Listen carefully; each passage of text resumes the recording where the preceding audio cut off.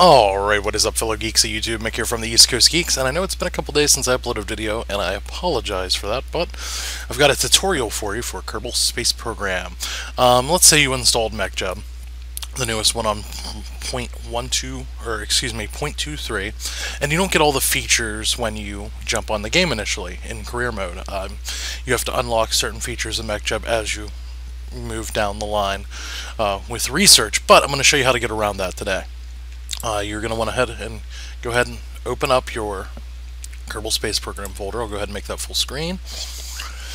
And we'll go ahead and go to Game Data, Squad, Parts, and you're going to go ahead and click on the folder itself of the part. I'm going to go ahead and just do this on the MechJeb pod because I've already done it on the AR202 and it works. So MechJeb part, go into the part config, and I add it with Notepad++. Makes it really simple. Once you're in it, you will scroll down here and you'll see this little list right here in module, and it'll say unlock text. Now what you have to do is change all of those to start, and what that'll do is give you all the features of it right when you start in career mode. Now I'm going to go ahead and exit this. I'm going to go ahead and save it as is because I don't want to bore you guys with changing every one of those lines. And I'm going to go ahead and start Kerbal Space Program.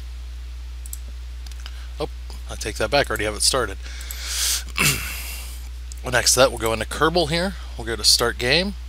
Alright, I had a bit of a glitch, but let me show you how this works in KSP now. We'll go ahead and go to the Space Center. Go ahead and click the command pod. We're just going to make a tiny rocket here. Oh, I've already got my rocket designed here. My apologies. I have the tiny rocket designed here with the MechJeb AR202 on it. We'll go ahead and launch.